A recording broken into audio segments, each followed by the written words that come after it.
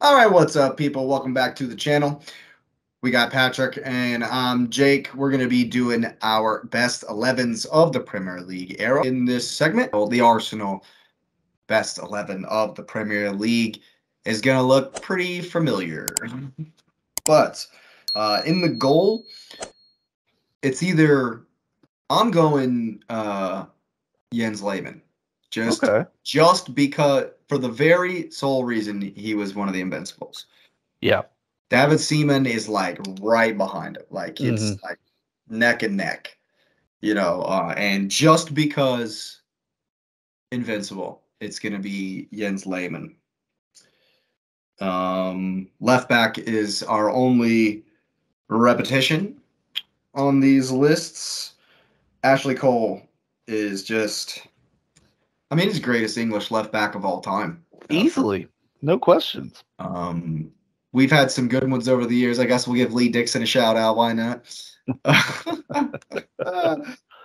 Yeah, no one. Ashley Cole was the marauding go forward left back before that was a thing. Yeah. Before the Reece Jameses of the world were showing us how it's done, Ashley Cole was already doing that kind of Yep. thing. Yep. And then he took it to Chelsea on some dirty tactics, and was able to. Uh, him and Mourinho, wasn't Mourinho the first coach of the Roman I'm era? pretty sure, yeah. Yeah.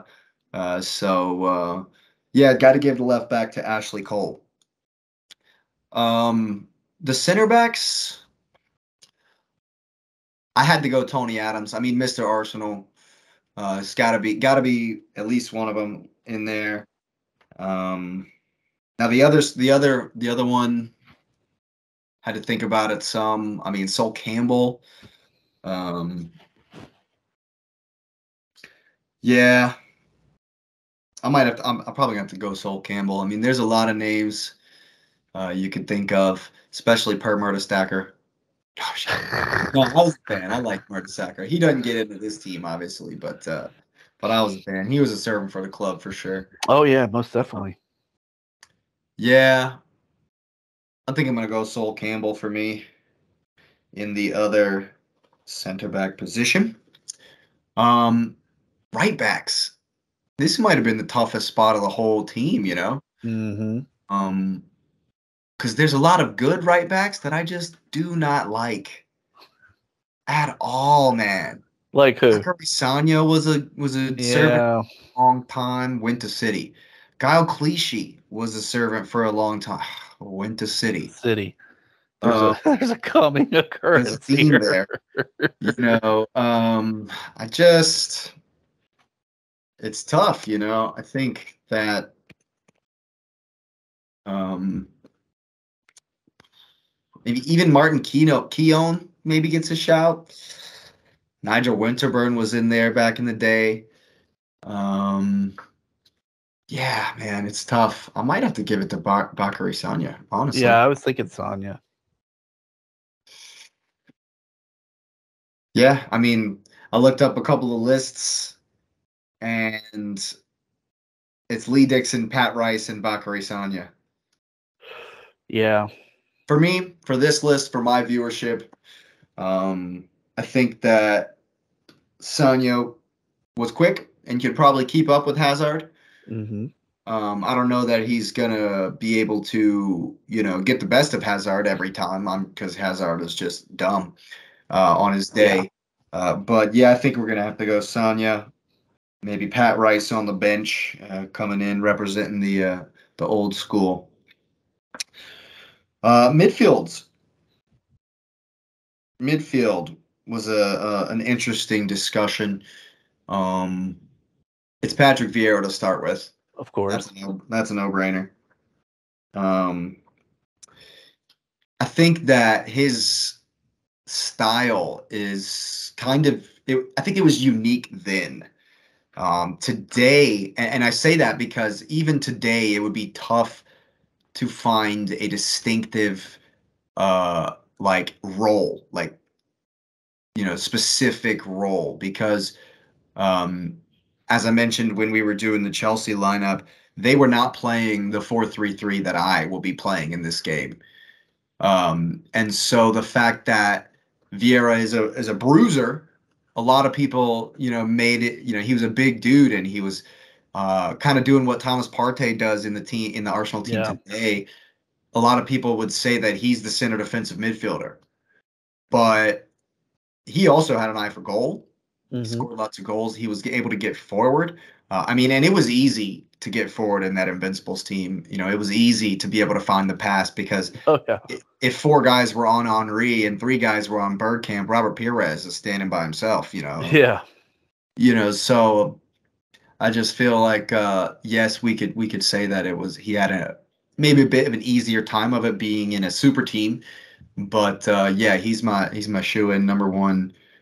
Definitely, definitely gonna have to be the first one there. And I guess I might deploy him in the kind of Xhaka role, the kind of role that Xhaka Yeah. plays, so he can kind of do both, which is I think what he was Box to box. famous for. Absolutely. Let's see. That leaves me with, what, he might actually slot in as the defensive midfielder in this team because this might be a bit of a surprise selection in this team, but I am very biased. I think Aaron Ramsey is going to play my box-to-box role, to be Okay. honest with you. There was a spell there where after Really RVP good. left, oh man, how do I leave out Freddie Ljungberg though? How do I leave out Cesc Fabregas? I don't think I'm going to leave out Cesc Fabregas, to be You honest with can't you. leave out Seth. But Freddie Ljungberg, man. Ray Parler, even. Mark Overmars. I think all 3 of them make my bench. But like we said at the outset, it's kind of hour 11. It's kind of what Yeah. I would do, my viewership. And Aaron Ramsey, to come back from such a horrific leg break. Yeah. And to be, for a spell, he was captain for half a season or so. I think maybe a Oh. season and a half he was captain. And there was a time where he was the team. Like, Yeah. Exactly. just like Odegaard these days, if we didn't have Aaron in the team, it's bad news bears. It was obvious that he was the straw that stirred the drink, pretty much. Oh yeah, I love that. I love that. That's good. That's good. And then yeah, so if we're setting it up like this, my center attacking midfielder creative role, it's Cesc Fabregas. Of course. For sure. There's definitely some names in that spot over the years. And even some people that we could probably get in there. I mean, Jose Antonio Reyes is a wonderful forward, wonderful winger, but he won't make my team as far as up front, and so he might even slot in there. Even Freddie Ljungberg could maybe even slot in there. But again, for me, for my viewership, like I had a Fabregas jersey. Yeah. It's somewhere in the ether out there. I don't know what happened to it. But I was a huge fan for a long time, which I mean that makes total sense. And it's always fascinating me to think about the fact that Cesc Fabregas was on the bench on the last day of Highbury when Henri scored the hat trick off the penalty, kissed the ground goodbye, and kissed the ground as if to say goodbye to Highbury. Cesc Fabregas was there that day. That's crazy. How nuts is that? And then That he is went on. wild. He went on. What was that? 12 years later to win. 13 years later, won the league with Chelsea. And then after that, went to Barcelona.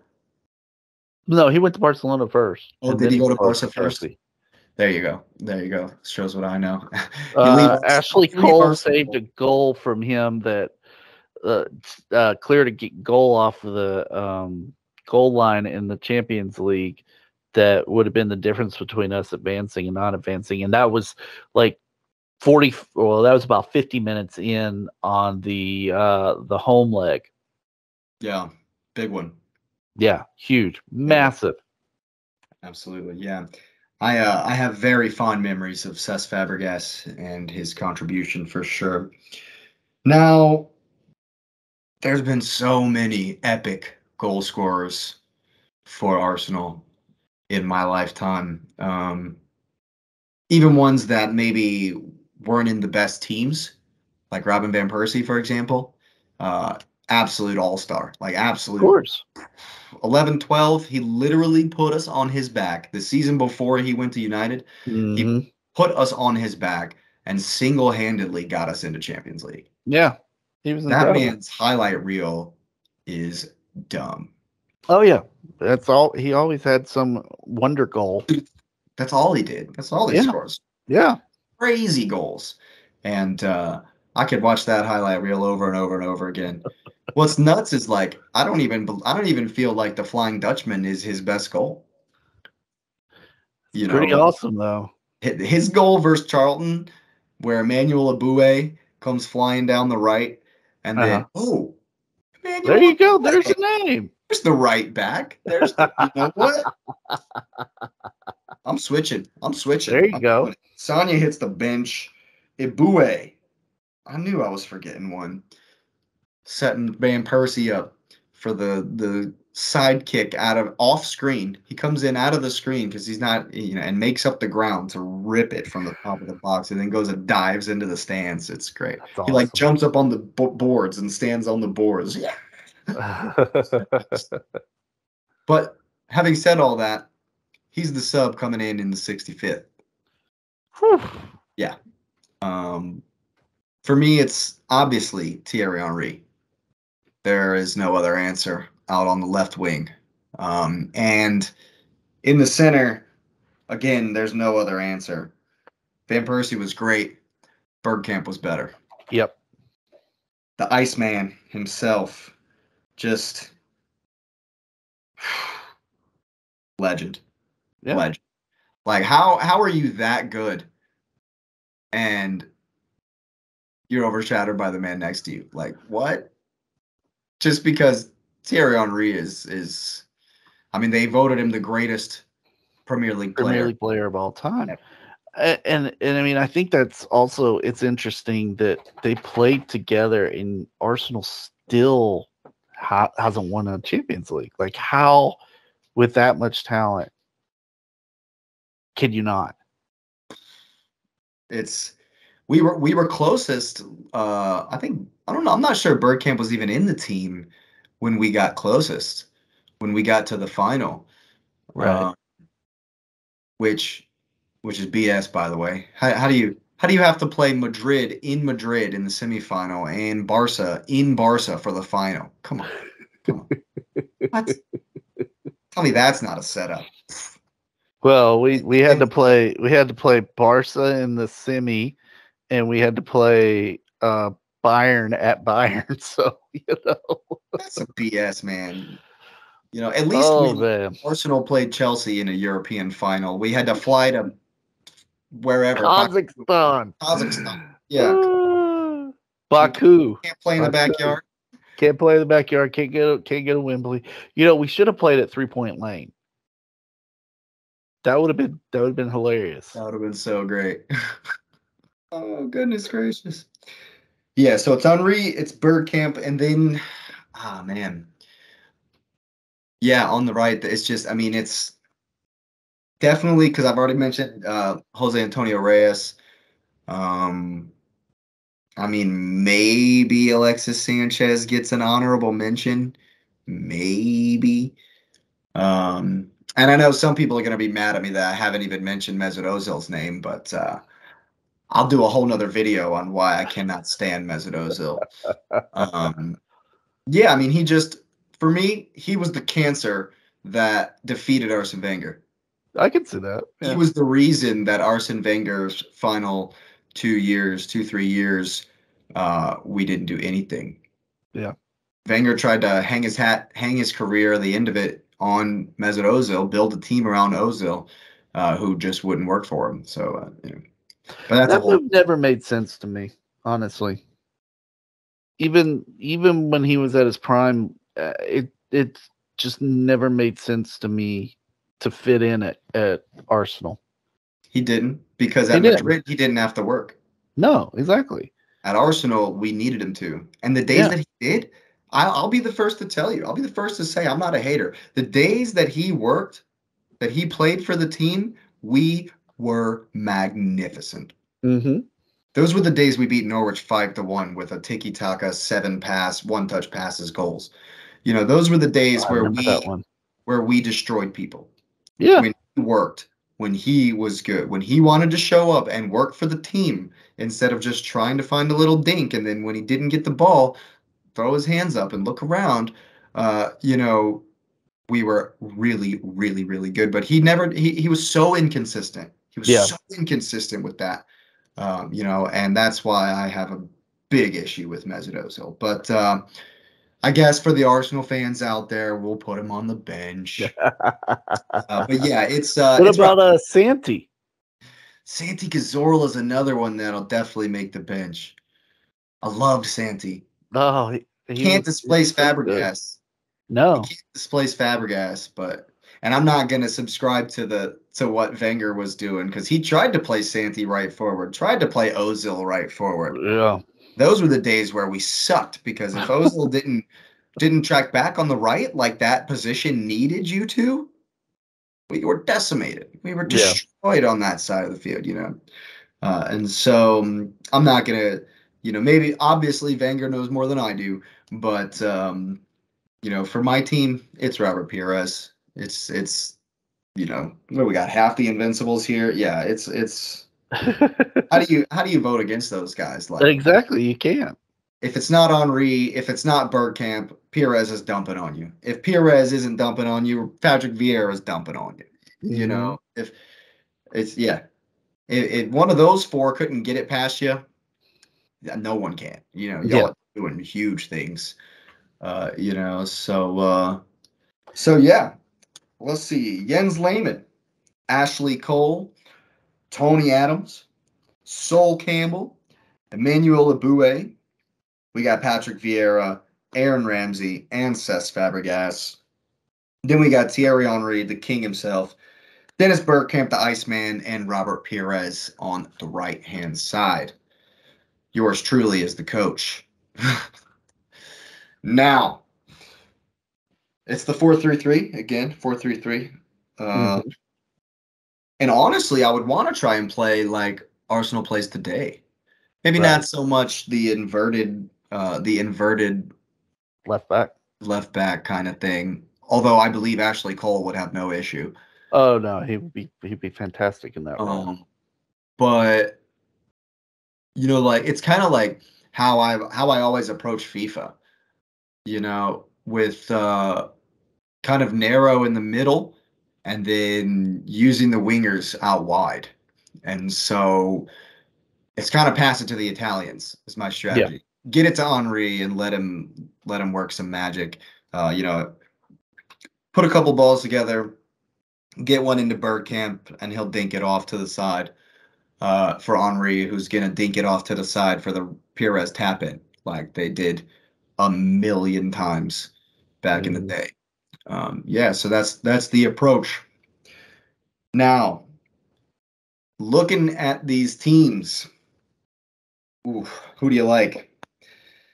And let's try to be a little bit objective about it to give this conversation an actual point, and it's not just, oh, Arsenal are gonna smash because we're the Arsenal, you know. I think that the battle in the midfield would be incredible. I think it's not a 0-0 by any means. I think even though both defenses are really strong, it's not. I think you're looking at like a 4-3, a 3-2 kind of match. I think Drogba would get a brace. I think that Henry would get a brace too. There's too much firepower. Yeah, both the teams. And yeah, I was sitting here thinking about it. I totally forgot about Thiago Silva playing center back. Yeah, isn't that I think that's who we went with last time, actually. Yeah, that's who we went with previously. And I was sitting here and I was like, I knew I forgot somebody. And yeah, Thiago Silva. I've just seen way more of Silva than I have of Desai. Yeah. You know, I was and 13 him quitting. and him matching up with Terry. I mean, come on. Wow. Okay, I guess in their prime, I guess. Yeah, in their prime, yes. Silva nowadays. Yeah, Terry nowadays. I don't know. I think I would be worried about Henry for sure. I'd be worried about Henry creating space for Bergkamp to just blast us. That was the problem with those guys. If you locked one of them down, the other one would punish you. Right. You know, if you lock two of them down, the third one would punish you. You lock four of them down, Vieira goes through. Exactly. And in this team, if Fabregas is running everything, yeah. Yeah, so I think both sides would just light it up on offense. And that's the thing. I think this game would come down to winning the second ball. Yeah. Because who's going to have more of the ball? Yeah. Both these teams would be able to keep the ball really, really well. Honestly, looking at the Chelsea front three, it's so much more. It's I think there's more of a going forward kind of impetus. Oh yeah, most definitely. You know, because Bergkamp was always good at the tactical space and finding the right places to be. You know, so he'd be dropping in a bit more than Drogba did, I think. And so now that I think about it, I think Arsenal would have more of the ball in this game. Yeah. But the lightning counters. The counters would be ridiculous, and also you got to think Drogba was so good at holding the ball up, winning the ball and holding it up, and then you play that off to either Willian or Hazard. I mean, they're going to run right at you. I will say Tony Adams and Sol Campbell were both large, huge dudes. Yeah. And yes, Drogba was a absolute beast, but I think Tony Adams might have a couple of inches on him, 3 or 4 inches on Drogba. Wow. And I know that the height isn't the end all be all of that kind of a battle, and I don't think y'all are going to be that this team would be lobbing balls in. Oh, I don't think we would be either. No. You know, so I think the space in the channels is where Drogba's looking to play off Hazard. Like you say. Yeah. How do you feel in goal? Do you feel confident in goal? In goal with Jens Lehmann? Yeah, absolutely. Of course. Yeah. Like if this went to penalties, I wouldn't. Nobody would score. to see. Well, I wouldn't be surprised to see a couple saves from either keeper. Yeah. We know how Arsenal are not so hot at penalties these days. So I don't know. But I feel like Henry would net for sure. Bergkamp would net in a shootout. Fabregas would net in a shootout. I mean, come on. I don't know. I think Drogba would. Hazard would. Lampard would. Ballack probably. Oh yeah, Ballack would for sure. Oh man. Terry would slip. Yep. Terry would slip. Ashley Cole would forget which team he's playing for. Yes, he would. He would. Yeah, man, it's tough. Willian could net too. Willian is a little bit underrated as a PK taker. I'm telling you, this there might not be a result in this one. This might just be a draw straight up. Straight up 4-4 draw. That would be for it. It'd be fun. Yeah, that'd be so much fun. Yeah, I don't think I could say with, I think when we look at the Champions League, which would be a good example of what this game would be like. Some of those teams, like take Real Madrid for example, they have all the pieces. Your Modric's, your what's the dude from the World Cup that's in there with him? Or it's Camavinga is who I'm thinking of. Your Modric, Camavinga. You got all these guys that make up the pieces of the team, but there's also that X factor because Karim Benzema just has that something special. He's a killer, man. When you need it, and the best teams have that. The best teams can play kind of okay, and then Hazard bails you out because he's spectacular. And I just think that Thierry Henry has that X factor. Oh yeah, most definitely. Anything that Chelsea 11 can put together, Henry can do. Yeah. So yes, it's probably slightly biased to say we might just edge it because of that. But Henry did have his off days, Yeah. So, well, Drogba loved playing against Arsenal, so I would fully expect him to. I would fully expect him to put on a performance. Look, man, over the years, everybody says that. Harry Kane loves playing against Arsenal. Wayne Rooney loves playing against Arsenal. Like, how many years I've had to endure of, oh yeah, my favorite forward just dumps goals on Arsenal. Well, I can't say anything. True. It's true. Well, you had Henry who did that, so Yeah, absolutely. Man. I don't know. I really do think it could be one of those 4-4 draws, and everybody shakes hands and walks off the pitch. It's satisfied with the result. Yeah, but it's a Champions League final, so who wins? We'd have to go to PKs. Go to penalties. 4-4 to pins. Well, then that changes things, though, because if you're playing in a Champions League final, you might play a little bit more defensively. No, it doesn't change things. You got to go for it.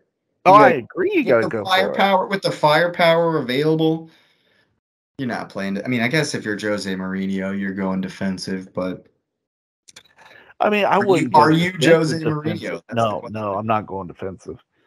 I trust the back line enough to where we can play a little stretched.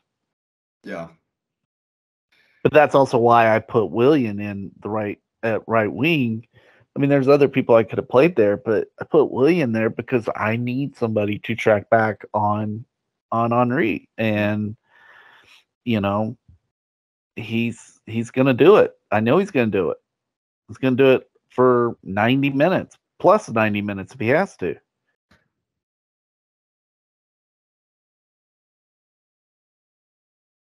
There's something going on in the other room that's odd. Anyway, I think that when it comes down to penalties, we'd have to get deep before there's a miss. Yeah. Like I'm thinking I'm not even worried until we get to like Ramsey, Eboué, Tony Adams, Sol Campbell, Jens Lehmann. Because I think that my five would just be the front five. Henry, Bergkamp, Pires, Fabregas, Vieira. Not necessarily in that order. Right. And then Ashley Cole would be my sixth. And then once we got to seven's where it gets a little dicey for me too. It would definitely be Ramsey for my seventh shot, but he was not. I'm not sure he was ever our penalty kick taker. Right. And of course he did play with, others. He was on the team with Ozil and he was on the team with Sanchez. So those guys are definitely taking penalties before Ramsey. He was on the team with Cazorla. So Cazorla is definitely taking pins. We might bring Cazorla on for the penalty shootout.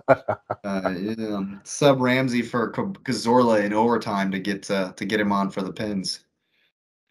Yeah. All right. I guess that's what it's going to come down to. Penalties. Is your seventh penalty kick taker better than Aaron Ramsey? Probably not, honestly. Because you're gonna go Hazard, Lampard, Willian, Ballack, and then Drogba as the anchor, and then what? Terry, Ashley Cole. Conte before Terry, right? No, Conte's not that great at penalties. Not a good penalty. No. I would probably go Terry, then Cole, then Ivanovic. Yeah, so that means that Conte, Desai, and Czech. That means it'd be Ashley Cole would be your 7th. Yeah. And I did just say I figured he was more sure than Aaron.